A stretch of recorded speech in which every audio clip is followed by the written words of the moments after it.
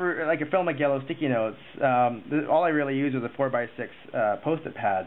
And when I would draw, it was sort of the first thing that would come to my mind is just the idea of like, finding, essentially, like you can see I'm not even creating anything with this pen. I'm just sort of finding sort of a flow, a circular flow, and in that flow you might find that, you can create, spheres, and out of these spheres, if you think about it, I'm just sort of building up a character, right? So it's, I don't even know what I'm drawing here, but you get kind of a sense of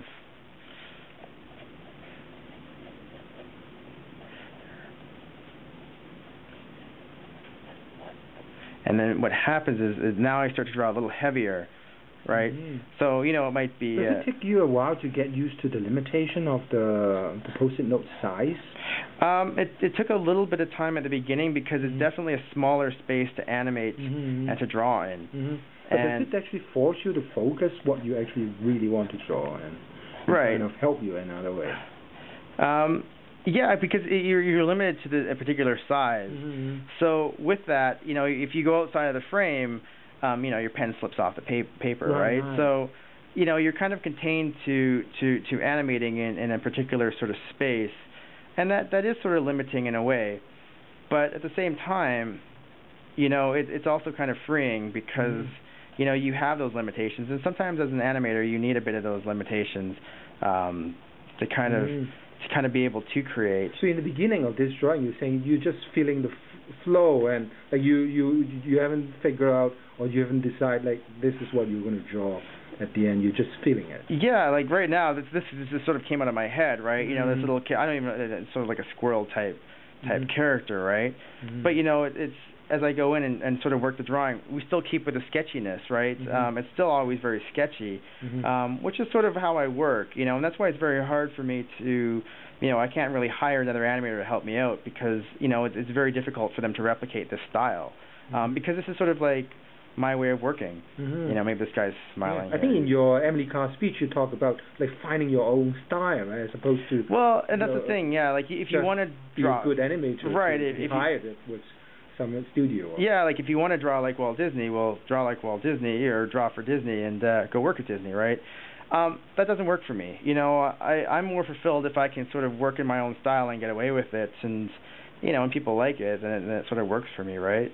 And that's sort of just how it goes, right? So, and I might not be happy with this drawing, right? The great thing about this is it's a Post-it note. I can take it and, you can throw it away or start again, right? So, again, it's just finding those circles and shapes, and, you might have two characters here, and it just might be something where, these little scribbles actually sort of create the base of a drawing, right? It's for me, everything starts with a scribble or a doodle, right? And then it kind of flows into something, right? So as you kind of flow, and then you kind of putting more lines and more weight onto it, and then like fixing its position, right? Like, and it's sort of like I said, it needs to work itself. It needs to continue to sort of flow. And I may not be happy with the drawing, like and then that's the thing is if I'm not happy with it, then I just sort of redo it a little bit different, or fill things. And I'm doing this very quickly, mind you. But normally. And under pressure too. I mean. And under pressure, right? Yeah. Right. The camera's on. I usually don't draw when the camera is sort of like pointed, but. Right, and in front of a stranger too. Right. I'm one of those artists as well that doesn't like sort of people seeing work of mine that isn't finished, or is still in sort of a bit of a development. So this is rather difficult, and there's a bit of a pressure. But at the same time, you can kind of get a sense that that it's coming, right? And I would definitely spend maybe a little bit more time sort of working out more with a drawing like this, right? Or this is what took me less than a minute to kind of throw this together. Right.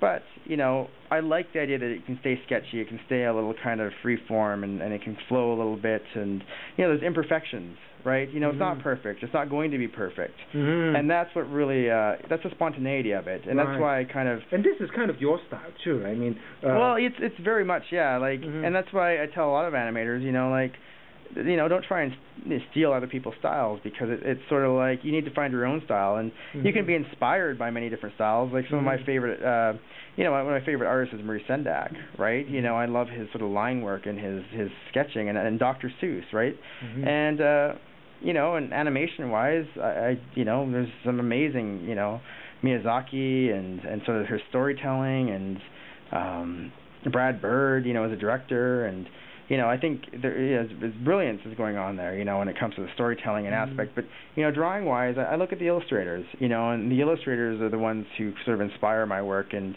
I try and keep an illustrative quality when I'm sort of putting characters together, right?